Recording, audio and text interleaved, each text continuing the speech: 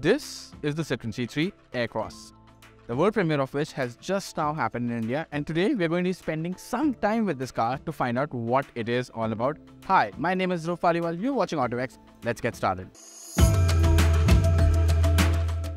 Being a Citroen, this C3 Aircross looks really fresh. I mean, you have those typical Citroen design cues obviously right here. You've got the double chevron logo, you've got this wide grille. But there's some new touches here which I really like, and I'm going to speak about them. First of all, this is this piano black grille over here with this almost square inserts with lines in between them. It is giving this so much presence, so much mass in the front end. Looks really cool, looks promising, and I think it's going to command a lot of presence on the road, and you've got a lot of space here for air to also go through, so obviously we know for sure that the engine's not going to be running hot. Now apart from that, you've got this split headlamp setup here, you've got the LED DRL at the top, and then you've got this headlamp unit over here down below. It's a split setup, looks really nice. I think it's what car designers seem to be going for nowadays. Now as we move towards the side, we see these, well, it's a similar design but it's bigger now, the alloy wheels, and they look nicer. The size, I mean, these are 17-inch units. You've got a 215 section tire. There's going to be a lot of grip on offer, and you've got this cladding around the edges of the car, over the wheel arches, at the bottom over here, on the side over here, which gives this kind of a rugged muscular presence. And looks, have I said this, that this car looks quite SUV-ish. With the Citroen C3, actually Citroen was very shy of calling that car an SUV, and I think that's a good thing. But over here, this definitely has SUV-like presence. I think if it was just a little bit more jacked up, it would have really come into that role. But anyway, I mean, I'm not complaining. As we move towards the back over here, you also notice that this car gets a dual tone finish over here. The blue and the white looks really contrasty, really nice. Now, as you come towards the back, you see the tail lights over here, and I think they look really gorgeous. They put this nice detailing over here.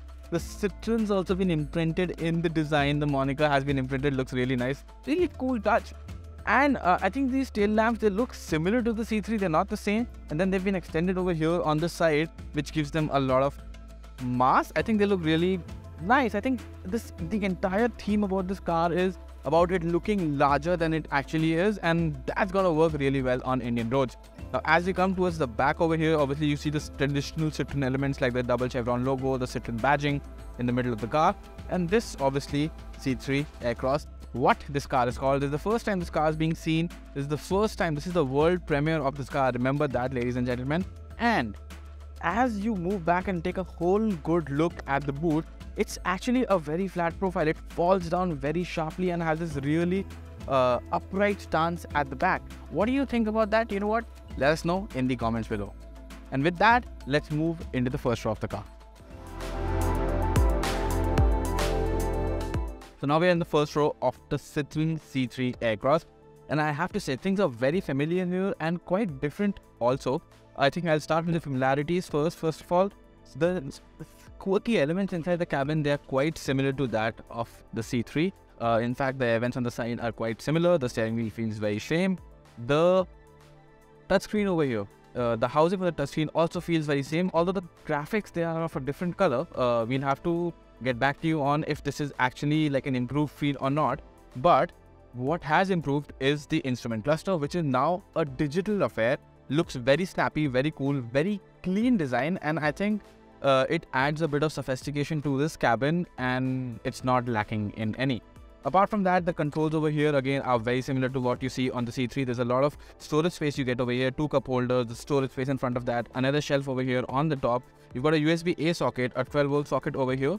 And overall, I think this cabin feels very comfortable. There's a healthy use of colors over here. As you can see, it's a triple tone dashboard.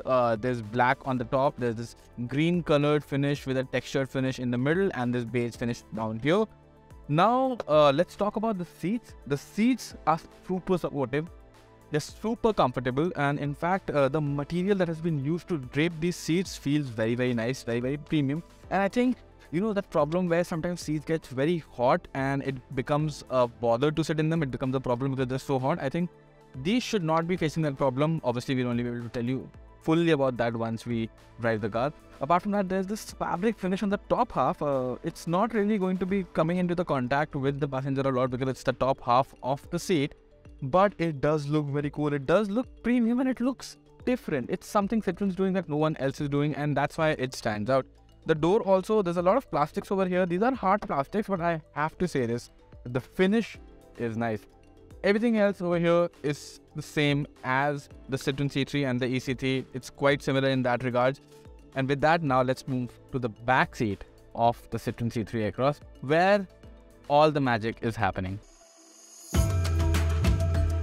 Now we're in the second row of the Citroen C3 Aircross, and as we said, this is truly where the magic happens. The story continues in terms of the seats. The seats are actually draped in a very premium material, and again, the top half is draped in this fabric finish. Looks really, really cool. You've got a lot of space here. The seats are super comfortable. The bolstering is not aggressive in the middle. That means 3 passengers should be able to sit in here very comfortably. You've got a lot of space underneath the driver's seat over here, and obviously the passenger seat as well, to tuck in your feet. And the thighs, under thigh support, even though the seat base, it's not very long in sense of the width over here is not a lot, and you are left wanting for a little bit of support for this part of your thighs, but Citroen's making up for that by giving you a lot of space here, a lot of knee room here, which will keep you comfortable. Now there's a couple of party tricks that are happening here. First of all, we've all heard of a 60-40 split. Have you heard of a 70-30 split? Because that is what this car has. This seat actually folds down in a 70-30 split, and should that be more comfortable? Well, we'll find out the answer to that question when the time comes. Another cool party trick over here is to keep the rear occupants cool. Citroen's giving you these AC vents in the roof. We've seen that in other cars. We've seen them in the Ertiga also before, and I think the Triber also before. But they've been done up in this very Citroen way. The shape is quite similar to the air vents in the front. Yes, they are made up over here of these slightly tackier plastics, and these knobs, these adjusting knobs over here do not inspire a lot of confidence, but I think it's the thought that counts, and they do look nice. You've also got a separate air fan, airspeed control over here at the back. There's no separate AC control unit over here, so we yet don't know if you get a separate AC unit for the back or it's the same AC unit that's being used in the front. Obviously, we'll find that out with time to come. And that was the second row of the Citroen C3 Aircross. But if you thought that we are done with the interior, well, that's not the case, because there's one more row to go behind, and we're going to do just that now. So basically, you can simply, by just pulling the strap, this entire seat tumbles up forward, and I think it's a very cool way of getting into the car. At the back here, you have these 2 seats. These are foldable, and honestly, while you seem to have space over here, first of all, you're in a very knees-up position. I think this is 30, 40, even close to 45 degrees if I'm not afraid.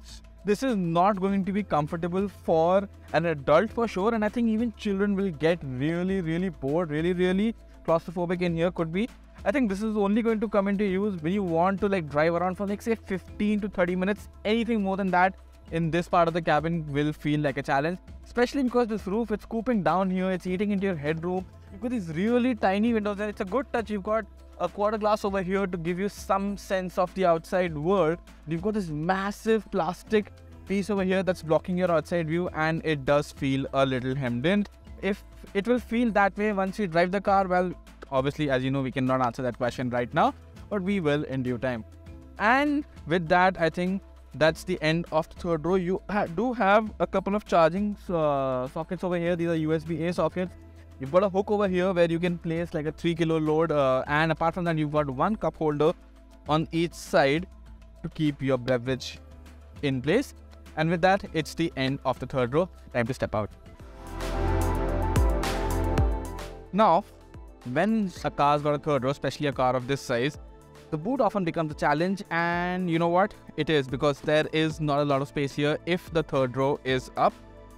Probably enough to keep like 2 or 3 laptop bags over here. That's the max you can fit, but space does free itself up once you flip down the seats. And what Citroen said is, once you flipped the seats down, you've liberated about 511 liters of cargo space. That's a lot. I mean, it'll do a major airport run without any problem. And what's even cooler is that you can actually completely remove these seats, and this then kind of becomes like a 5-seater, which is a really nice touch. If you do not want to use a car often as a 7-seater, then you can free up a lot of space. And with that, we're done with the interior of the Citroen C3.